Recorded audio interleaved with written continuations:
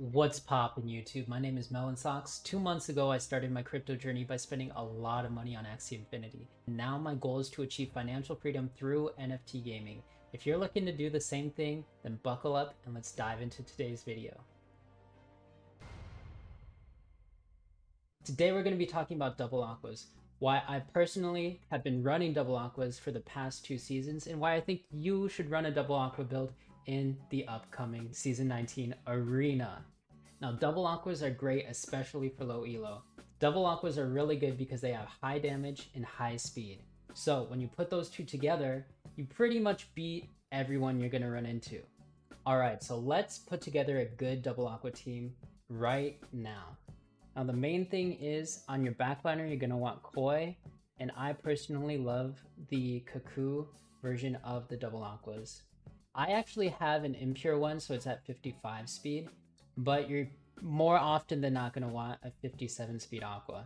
Personally, I like goldfish and lamb, that's what I run, but there are a ton of different variations, and of course, Axie Infinity is a game with an ever-changing meta. You can browse for whatever you think is good, whatever you think is right, not financial advice. But yeah, this is what I run, and I recommend this type of aqua for your backliner.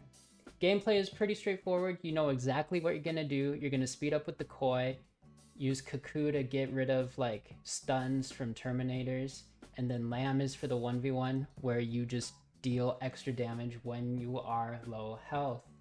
Goldfish is really good too because you get to get extra speed, and that comes really handy when you're doing the mirror match versus another double aqua team. Now for the midliner, pretty much the same thing, except now we're going to get Nemo as our 0 cost card for the energy gain. That is the most important part. I recommend a risky fish on the mouth. Nemo, risky fish.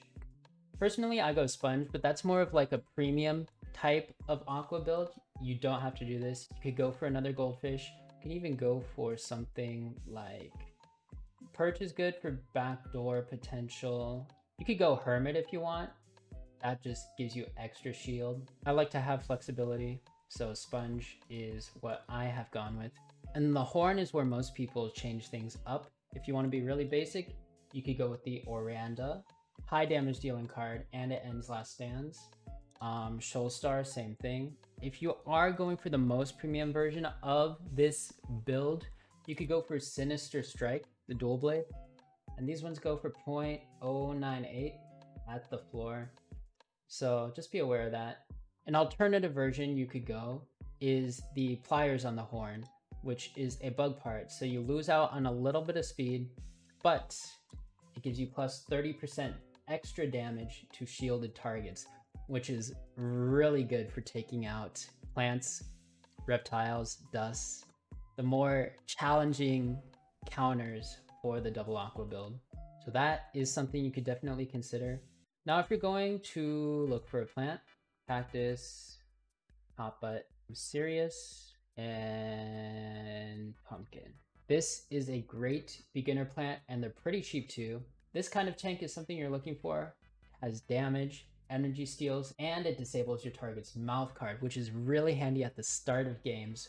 When you draw this first, you hit the enemy's tank with it so they can't Sirius you in the next round, and then you have the option to skip that turn, save some energy, and then destroy their tank on turn 3.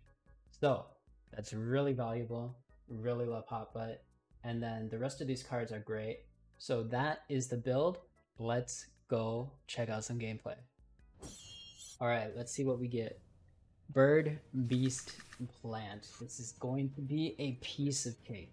So I'm gonna throw out the hotbutt here, disable this guy Sirius, and then we'll see where we go from there. We'll see how he plays it. He decides to skip. So he's at 5. He could have the rimp combo. So I will be a little cautious. Throw out a pumpkin, and yep, he has his beast combo. We pumpkined and we hotbutted, which gave us extra shield. So we're chilling right now. He just used 4 energy, so he's going to be at 1.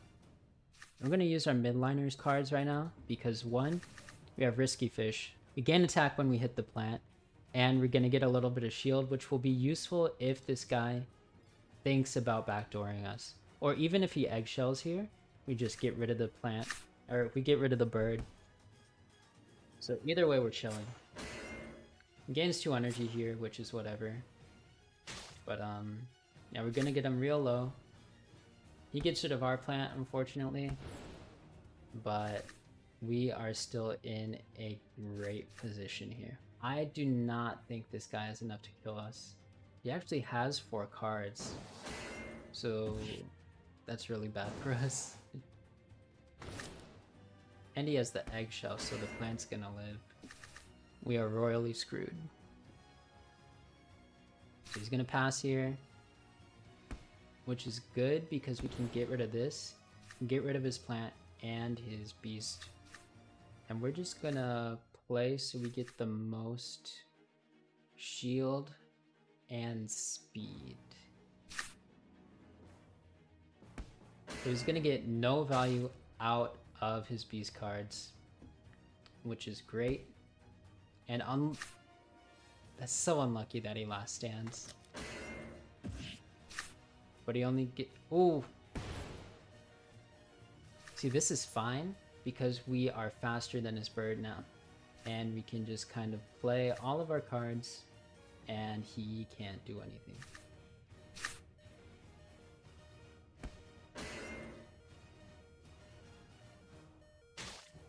So this guy almost turned it around, but you see how we won with such a huge disadvantage at the beginning? We lost our plant, we lost our midliner, 1v3 our backliner just destroyed this bird beast plant combo. So yeah, that is the power of the double aqua build. I hope you enjoyed this video. I hope you learned something. Don't forget to like, comment, and subscribe, and I will catch you in the next one. Peace out.